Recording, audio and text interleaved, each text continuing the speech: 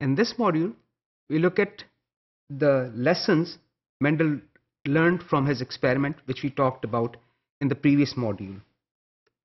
Here's the cross again. I have shown you on the full slide. He noticed that wrinkled seed trait was not expressed in F1 generation. However, it reappeared in the F2 generation. Mendel concluded that the spherical seed trait was dominant on the wrinkled seed trait because the spherical seed trait had masked the effect of the wrinkled seed trait. Mendel worked with his data and mathematically, and he looked at the statistics and concluded that pea plant must have 2 units of inheritance for each particular character, and the offsprings got 1 trait from each parent. I will explain that with the help of this diagram also. Additionally, Mendel concluded that during the gamete production, that is the production of pollen or the ovaries or the eggs, one of these pair units is given to the gamete, not both but just one of them, and resulting zygote contained 2 particles for the same trait.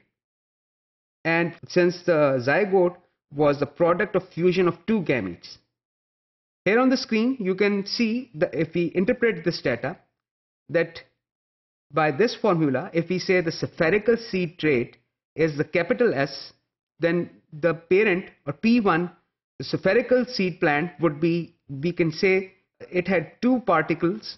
Remember, we don't know that these were the genes at that time. 2 particles of capital S. The wrinkled state is the small s's, so wrinkled seed plant had 2 small s's.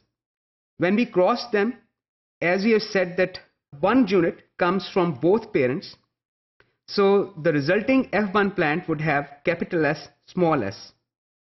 So that is why, since the capital S is dominant, that is why all the seeds were spherical and none of them were wrinkled. Of course, today we know that unit of inheritance or the genetic particle is basically gene. Today that's what we call them. Also, I would like to point out that different forms of the same gene are referred to as an allele. So capital S and small s in F1 plant are 2 alleles. They are different from each other in this case. They could be similar or different. Also, additionally, since we can see it on our screen that F1 plants have capital S and small s, the phenotype, their appearance is spherical seeds. However, they do contain a gene for the wrinkled seed also, which became apparent in F2 generation, that although the F1 plants had all spherical seeds, however, the F2 generation, the trait for the wrinkled seed again reappeared. It was at the ratio of 1:4, but it reappeared. We can also summarize this in a simpler way using a Punnett square, which is displayed on the screen. So we write male gametes on one side of the square, female gametes on the other side of the square, and then we see what type of different combinations we can make. So when we cross capital S, small s with capital S, small s, these traits will separate. That was the objective of Mendel's experiment, to see whether the traits separated or the genetic unit or the particle separated or not.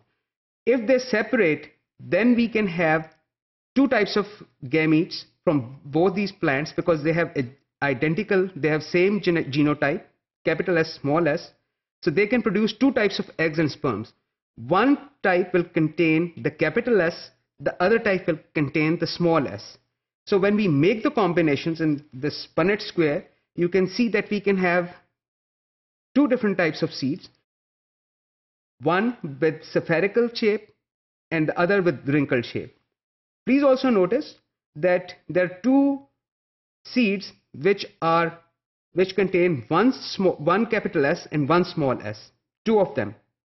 Since we have said that spherical trait is dominant, it is masking the effect of the recessive trait, which is the small s, Therefore, our ratio here is 3:1, 3 dominant and 1 recessive.